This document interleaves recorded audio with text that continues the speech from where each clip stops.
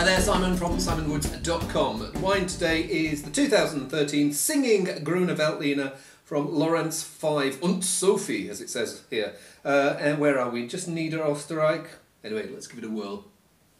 Now it's funny, this comes from, no, not really anywhere near the sea, but it's got some of that, what I call that saline bite that I find in things like bit of Muscadet, bit of the Riechbaicius, maybe a bit of the Viña Verde as well. So there's that, but there's also this slight citrus, pumice-like tension. That feels like there's going to be some citrus fruit, but then this more, I don't think there's volcanic, no, it can't be volcanic, but there's something definitely minerally in here that is quite enticing.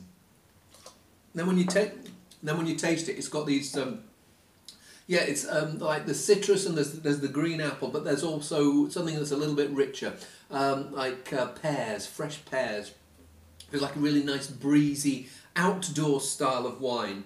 And what I also noticed is the more I swirl it, the more it's coming out of its shell, and so it feels like a wine. I mean, this is 2013 vintage here, less than a year old. Feels like if you wanted to leave a bottle hanging around for another year or so, it would put on a few extra layers. But as it is at the moment, it's pretty tasty. I would dig that out with some rather nice river fish.